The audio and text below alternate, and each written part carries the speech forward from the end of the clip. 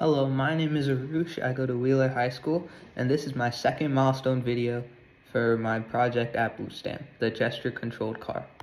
The main milestone here was to get the whole micro setup, so the Bluetooth modules and the accelerometer working, which it does now.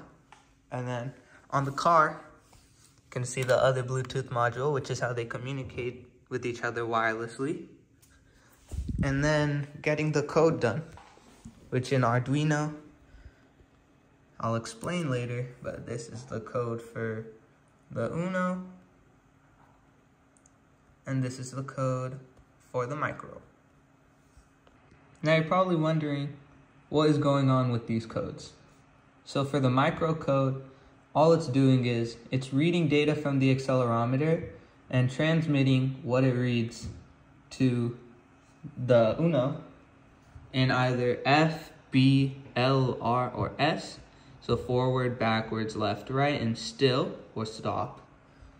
And then once the Uno receives that, you'll see it in the serial monitor here. I can give some options. You'll hear the car moving in the back.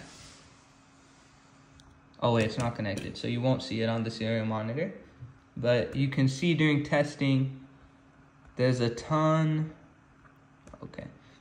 Well, it was stationary for a while, so there's gonna be a lot of S's. But you can see while it's testing, it's receiving it perfectly from the micro. And the code is basically, once it reads a F, L, R, B, or S, it'll know what to do. And those are pre-programmed as high, low, depending on clockwise motion, counterclockwise motion, and whether they're on or off. Now what you've all been waiting for, a live demo. This is the micro attached to the Bluetooth module and the accelerometer. From here, I can tilt it forward, backwards, left, and right, and you'll see it on the car.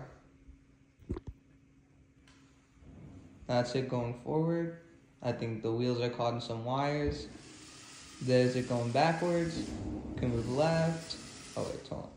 Can move left, can move right, move forward, and backwards. Thank you everyone for listening.